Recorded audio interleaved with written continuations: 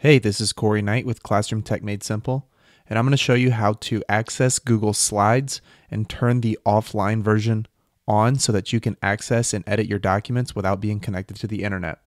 All right, so you got two options. If you're using Chrome, you can go up here and click on the left-hand side, just click Apps, and then you can go over here to Slides and click on that, or you can just go back to Google. It doesn't matter how you access this, and you can just go to Google Slides.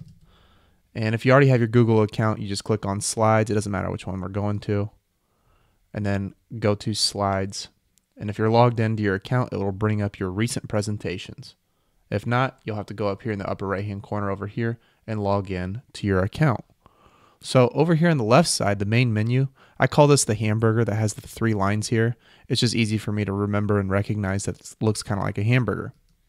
All right, so you click on that, and then you go to Settings. And then if you see right here, you will make sure that you click the offline button. So if this is on, you want to click it on, okay? So that you can create, open, and edit your recent docs, files, and device while offline. And then click OK. It will say setting up offline. Make sure that it continues and finishes and completes the offline setup, and then you click OK. Now you can access your documents. And the next time that you're connected to the internet, it will simply upload your most recent activity to Google Drive. So it's as simple as that.